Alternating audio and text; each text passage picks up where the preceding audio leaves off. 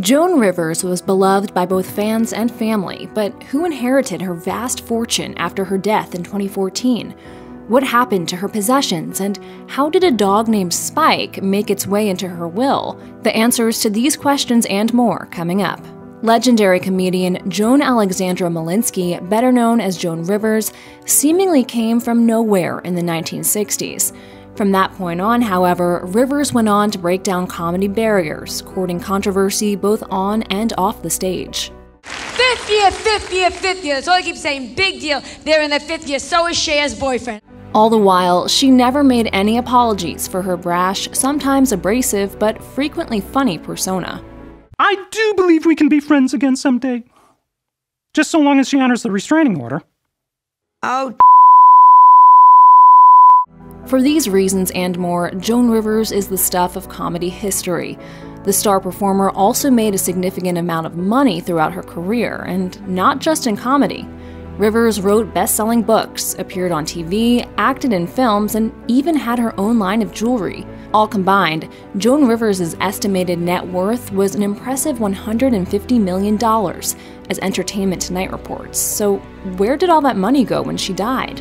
Rivers passed away due to complications from throat surgery in 2014 at the age of 81. She was married twice in her life, but only had one daughter, Melissa Rivers, who was born in 1968. Melissa Rivers, whose birth name was Melissa Warburg Rosenberg, was close with her mother, and the two entertainers worked together on several occasions.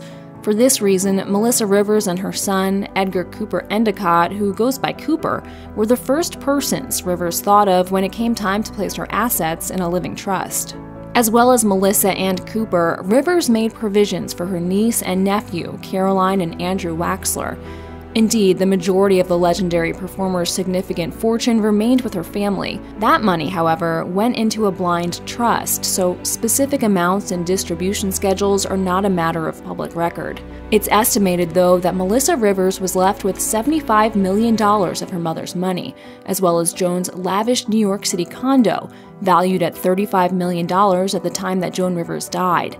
Penthouse triplex totaling more than 5,000 square feet was put on the market for $38 million in 2021. Joan Rivers also passed down all her possessions to Melissa, but for her part, Rivers made clear to her daughter that she cared little about what happened to them after she was gone. According to Melissa, Rivers said, "Sell anything and everything you don't want. Don't feel beholden to my possessions."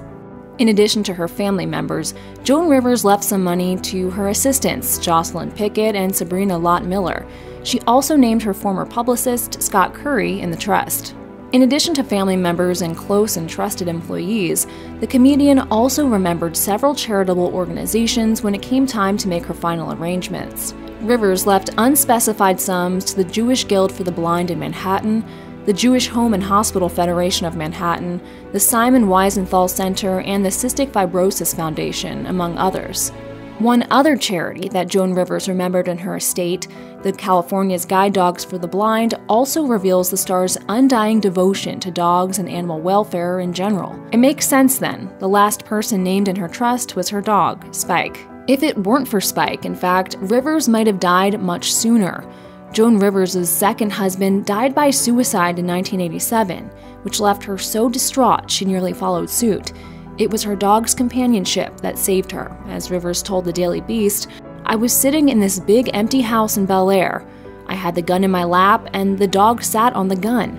I lecture on suicide because things turn around." Because of this, Rivers also set aside money for the continued care of her beloved pet. Man or animal, it's fair to say that anyone who knew Joan Rivers felt her loss acutely. As her former publicist and longtime friend Scott Curry explained to Page 6 in 2014, "Nothing can ever make up for the loss I feel every day." If you or someone you know is having suicidal thoughts, please call the National Suicide Prevention Lifeline at 1-800-273-TALK.